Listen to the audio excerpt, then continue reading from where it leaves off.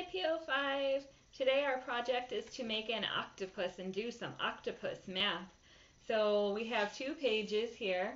This is the octopus's body, and over here you have his legs. And we remember from the ocean story with Alan Baker, the octopus always has 1, 2, 3, 4, 5, 6, 7, 8 legs. So we're going to put a leg under each of the numbers up here. It starts with 1 on this side and goes all the way up to the biggest number, which is 8. So let's cut out our octopus legs. If your family wants to, you can draw the legs. It's pretty easy to make them actually. But they gave us some squiggly legs just in case you want to glue them on your paper. So let's get these 8 legs cut out, and then you can find something that you want to put on your octopus's legs. You can give him something like Cheerio or little bits of cereals and count down pieces down his legs. Or you can put on little art shiny sequins if you have any, or you could use buttons or maybe just fingerprints on them. You could probably use goldfish crackers if you really want. There's lots of things you can use, but just something small that will fit on his legs and not stick out too far. And then we're going to give him just the amount that is on the number above his leg. Okay, so I've got about half of the legs cut out right here. I always clean up after myself and put my paper scraps in the trash. And here we have his other 4 legs, so here's the other half.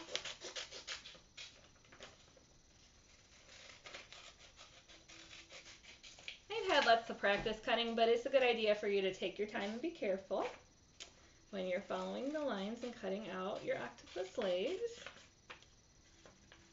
And I've got some extra pieces, those also go in the garbage can. Almost finished. I can see our octopus has water for his background to make a really pretty picture. They drew his face on with his nose and eyes and his mouth.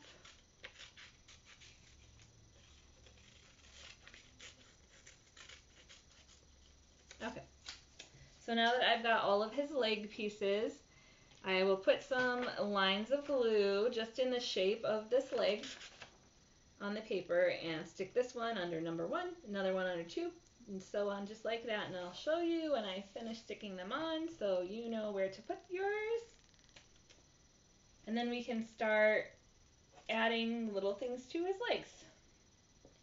1, 2, 3. Stick these guys on here.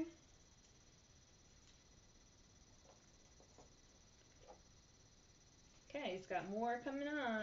1, 2, 3, 4, 5 more legs.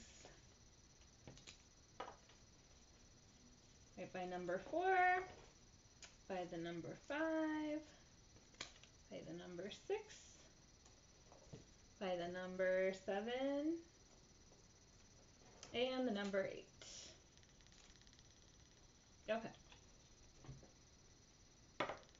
And so now you can pick whatever you're going to use to put on your octopus's legs. See how they're all right underneath him? And here we're going to make 1 little circle, or use 1 Cheerio, or 1 of whatever you want to use, 1 button, 1 on that one. Now do you see how many we're going to put underneath this number right here? Okay, so 2. 1, 2 circles. Here's number 3, so we're going to put 3 on this leg, and then we're going to make 4 on the next leg. 1, 2, 3, 4, and here in the middle we're going to make 5 objects. 1, 2, 3, 4, 5, and then this one is number 6, so we have to have a little more. 1, 2, 3, 4, 5, 6. Do you see how they're getting longer from over here down to there as there are bigger and bigger amounts of objects on his legs? Okay, here's number 7.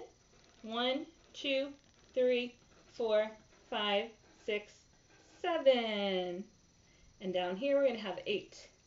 1, 2, 3, 4, 5, 6, 7, 8. It's almost all the way to the bottom.